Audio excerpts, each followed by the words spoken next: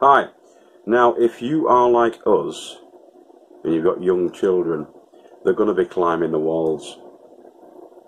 They need to be out in the sunshine. They need to be doing activities, educational activities, of course.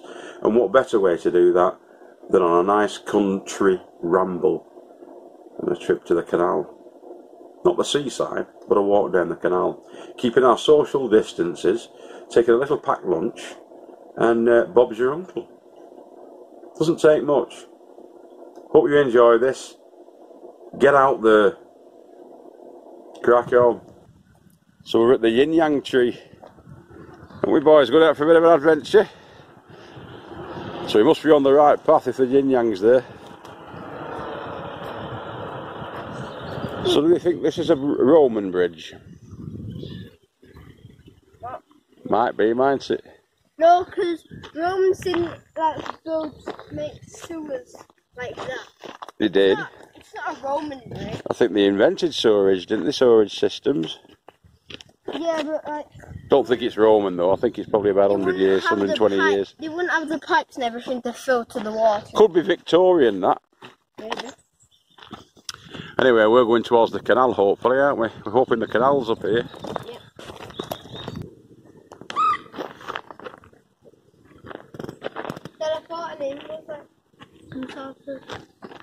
So when was that bridge built, James? Can you see?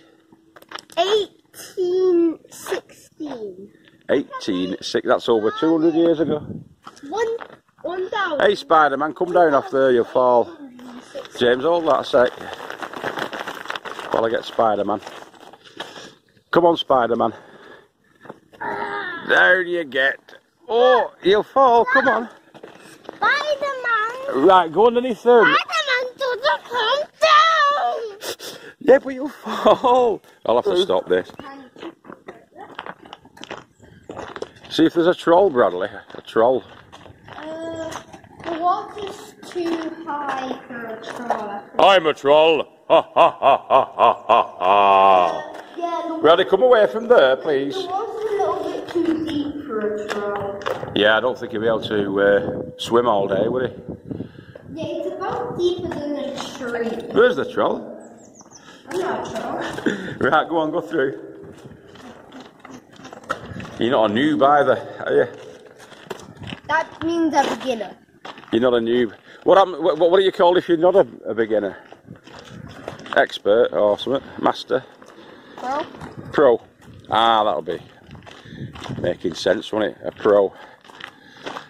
So we're walking up to Hay Hall, aren't we? This way. Come on, let's go to this side. Go to one side. Make a fast car. Yeah. New beginner, pro, master. No. Noob, beginner, pro, master. Expert. Cool. And that's basically it.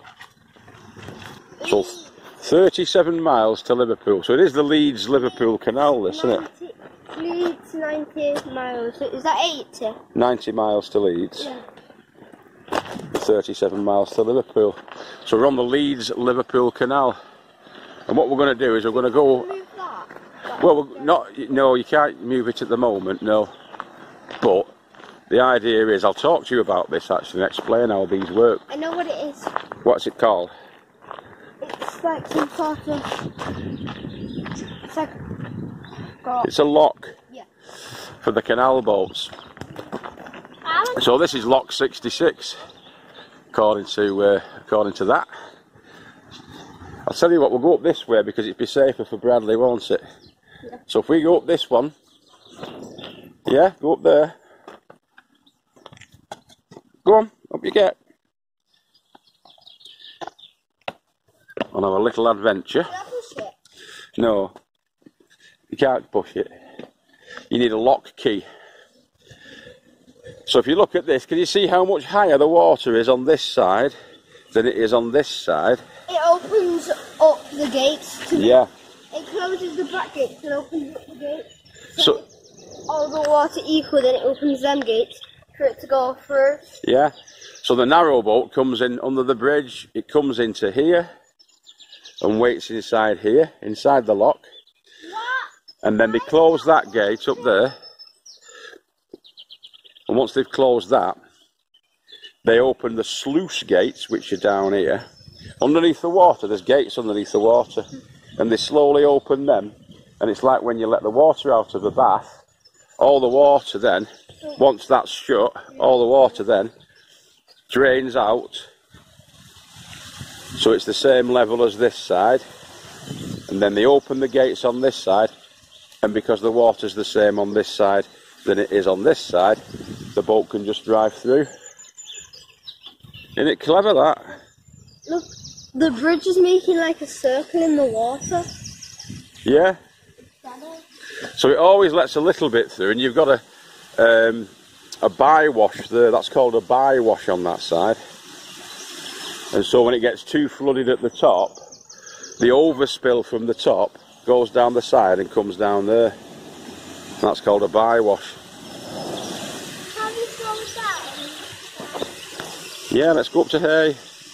There's a lovely little garden area somebody's done here at Bridge 58. Now this is not a through path side. Bridge 57 is right there where we just went. Yeah. Wait, is that a boat? It says 65 there. Strange. That's 58. That was 57, wasn't it? So they're going up towards Liverpool, aren't they, these? Well, like I said, there's a nice little garden area. I think I'll play with you, Dad. Yeah, we're going to go up and over now, mate, yeah.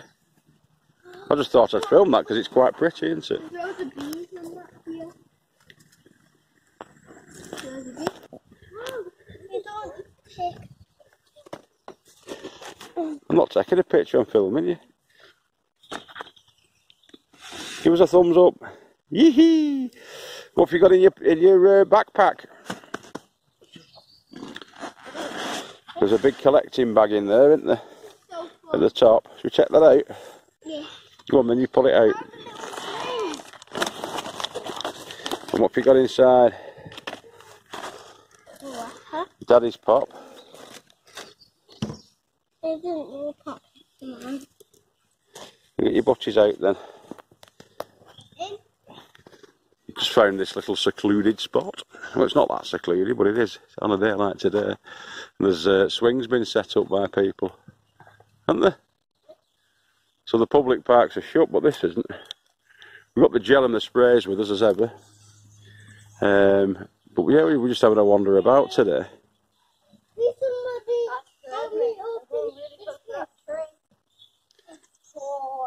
Right, do you want me to help you?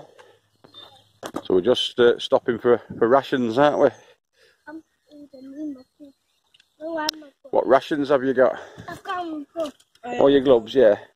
Cheese butties. Them for active. Cheese butties, a lion bar. What fruit have you got? Grapes.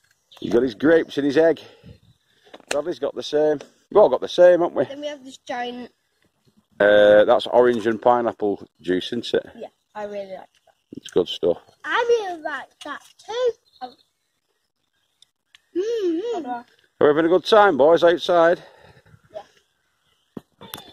What's up with you? Leave that down there. Then I'm going to save it. They make ideal little pots, don't they?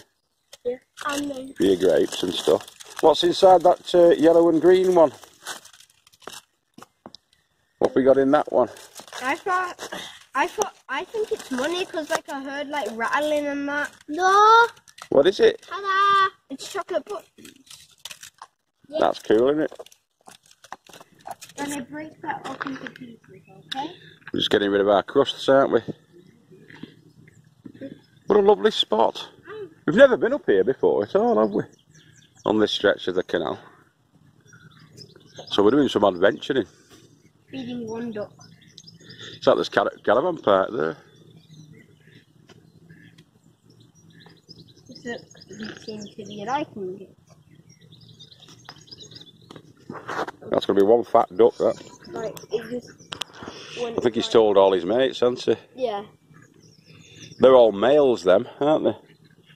Male mallard ducks. What colour are the female ducks? White, I think. Brown.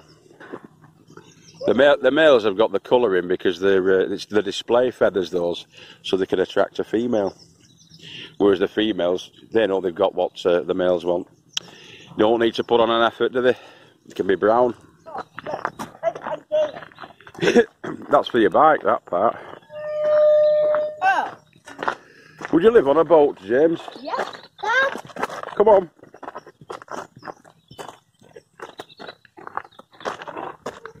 So here's a mooring at the side. Water point. Boaters facilities. It's really big. That's excellent, that. I would live on that. I would. It's a beauty.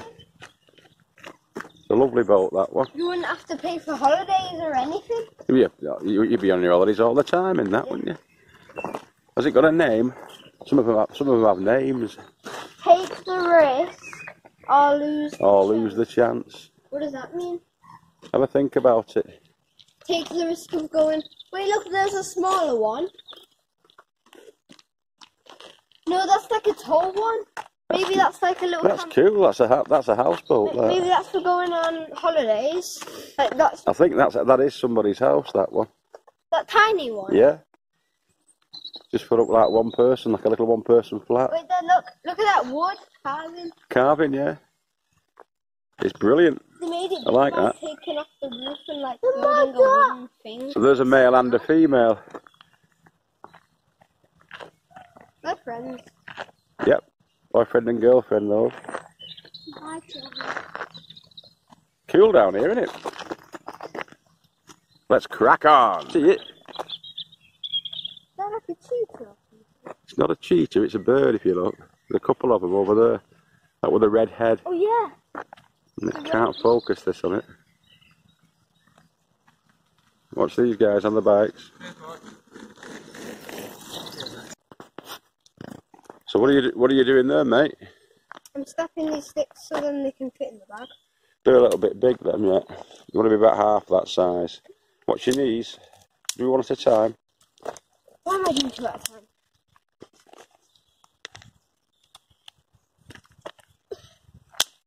Yeah, just be careful with that. So what we're doing at the moment is we're collecting firewood from the deadfall of the trees. So we're checking that it's real dead, brittle wood, dry, or as dry as you can get it. I'll snap that up, mate. You get the smaller branches off if you can. So we start off with the reasonably thick ones. They're about 1 inch wide. And this, the other stuff is the sort of a medium width, like thick pencil or 1/2 inch size. And then we get the little ones, the thinnest ones, sort of this size, as our starter wood. I'm really good at getting them off here, the starter. So the yard's an absolute tip, as you can see. But we're going to make a fire, aren't we? So what these are little makeup pads folded in half and stuffed with Vaseline.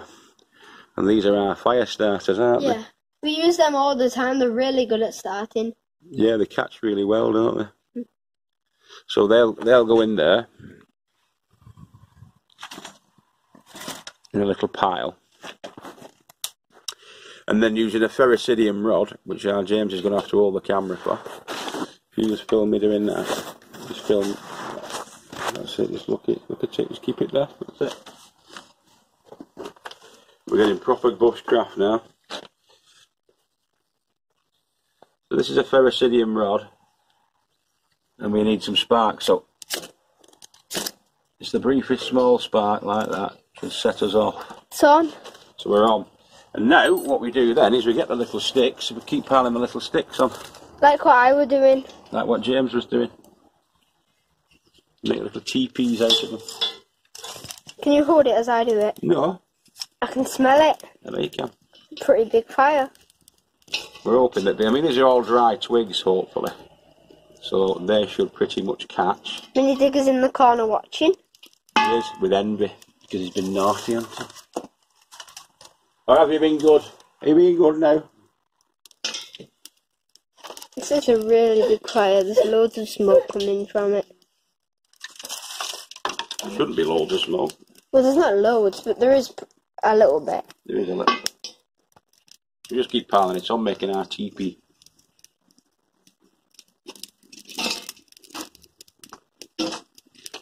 And you build up a fire, you build a fire, don't you, James? Yeah. It's getting a little bit foggy. If it's blowing too hard, you move around this side. Yeah, this is a lot better. Mini digger just walked past. There's loads of different ways of making fires like this. You've got to be careful that you stack them okay. It's a really... You don't go too near this fire, lad. Brother, step back. You build it and you feed it. That's a really smooth stick.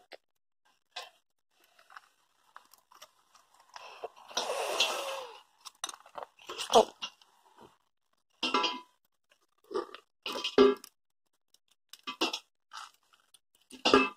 You put some bigger ones on then.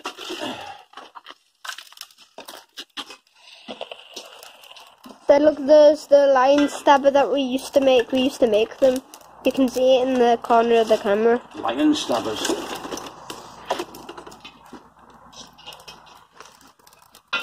And then going to you. You're a bit big, that one. I'm stepping back so then you can get the entire fire.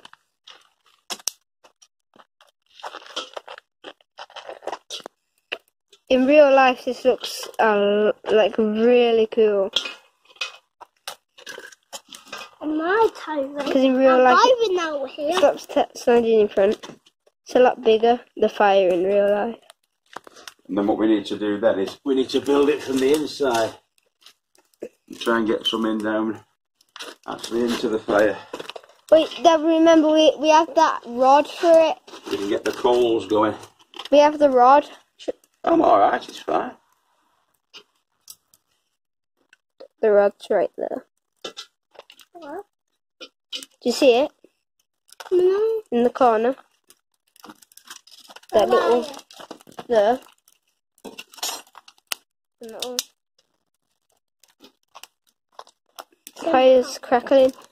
Should I get the marshmallows? Not quite yet, no. We'll get it going first. Takes a while yeah. to get it going, doesn't it? It's not that big of a fire. Oh, my chest is boiling. What's boiling? My chest. Is it? Yeah. We're standing about 2 feet away from it. But, like, it's still boiling. The warmest part is in the corner, so I'm going to move back. I don't know why, but it smells like corn. Like corn? On the cob? Yeah.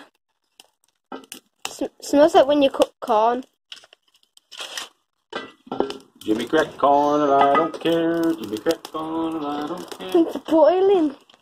I'm stepping back so I'm not that hot. Look! Damn it, stupid corn. Put your t-shirt back on. That base will build on that base, you see.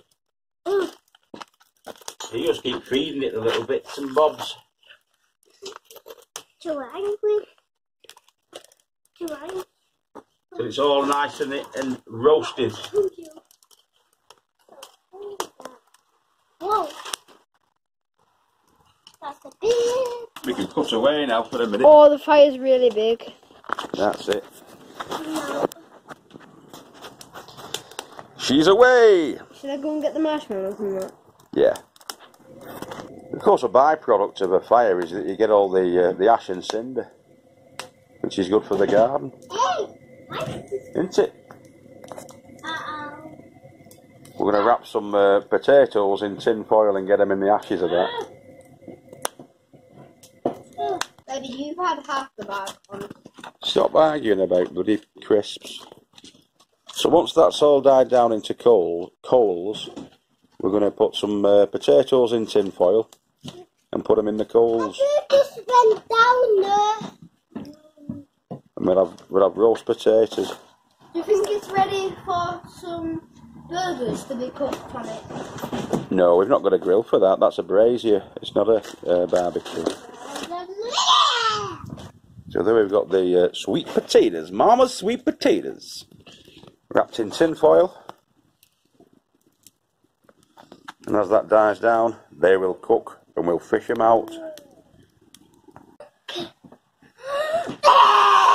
Oh dear! You fixing the roof or you breaking the roof? It looks like molten lava. Don't do that, naughty.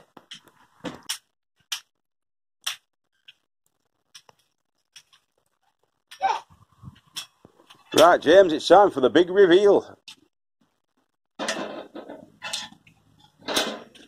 Oh. It's tricky. Yeah. It's hard to like lift it up and get it perfectly timed. Yeah. Look. Up she comes. Right, now the coals have died down now. There's still a bit of life in them. But I think our sweet potatoes should be about right now, do you? Can I blow it? No. Well, they look done to me. It's piping hot, that. That's it. Wow, Bit of butter in.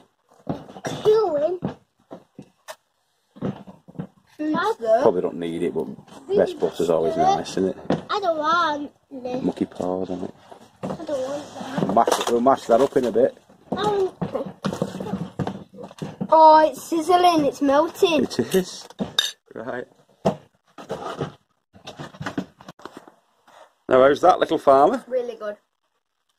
It's very hot, but it's really good. Oh well, don't burn yourself. It's just straight out of the coals, that, isn't it? Don't burn yourself. Very hot. I don't blame you though, because it looks gorgeous. I've just had a bit and it's really, really nice, isn't it? It's very sweet and it's full of flavour. We would sort this yard out, but we've nowhere to take it all. It's all the rubbish, isn't it, that we need to get down to the tips, but the tips are shut, aren't they? That was the job for that weekend before the tips shut, wasn't it, to clear all the backyard out. But yeah, there we are.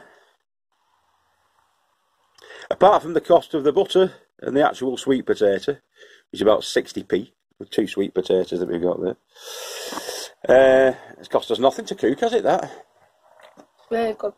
We went and got our own deadfall wood to make the fire with. We cooked it in the tin foil. Excellent stuff. Now, those sweet potatoes were the best me and the boys have ever tasted. Because we were doing it together. We cooked it using just using dead wood, really, the dried dead wood that you find in the woods. And we collected it, we made the fire, we cooked the potatoes in the embers, and we had a great time. The lady farmer is a key worker, an essential key worker. She does a lot of great work for children within the borough who need it. And so we spent the day together, me and the boys. It's not rocket science, it's not a chore. They're your kids, or your grandkids, or whatever they are. Look after them. Otherwise, what's it all about? Alfie! Take care of yourselves and each other. If I don't see you through the week, I'll see you through the window. This is Guru M, signing out. And remember, we love you all, and love your loved ones. Good night.